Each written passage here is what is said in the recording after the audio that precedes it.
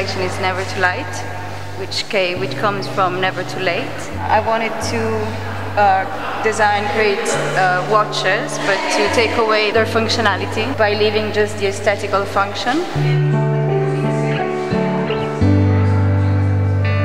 There is a mix of metals, the brown metal, the gold metal, the white metal, like in this bracelet, opposed together. The collection of the watch is called Timeless, because the watch is a kind of a timeless piece, you know, and even the pearls are kind of timeless.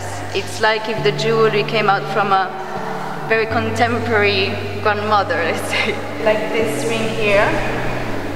It's actually 3 rings, so it's 4, 2 and 1, like the multiples. And so you can really, it's all about playing with jewelry.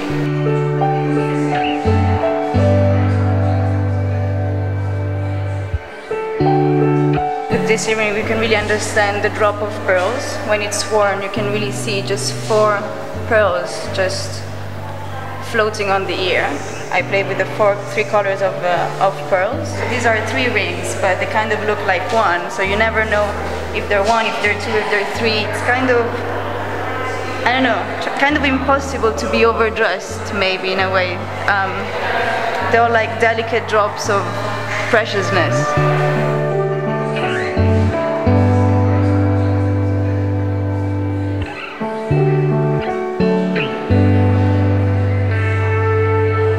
On the plates you find the jewelry. I wanted to use some other strange way of drinking and eating.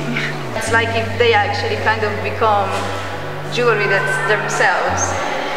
So you've got some strange things going on, some lipstick, some raspberry blood drinks, some chocolate lipstick, some mojitos lipstick. I wanted the people to just have fun in this room.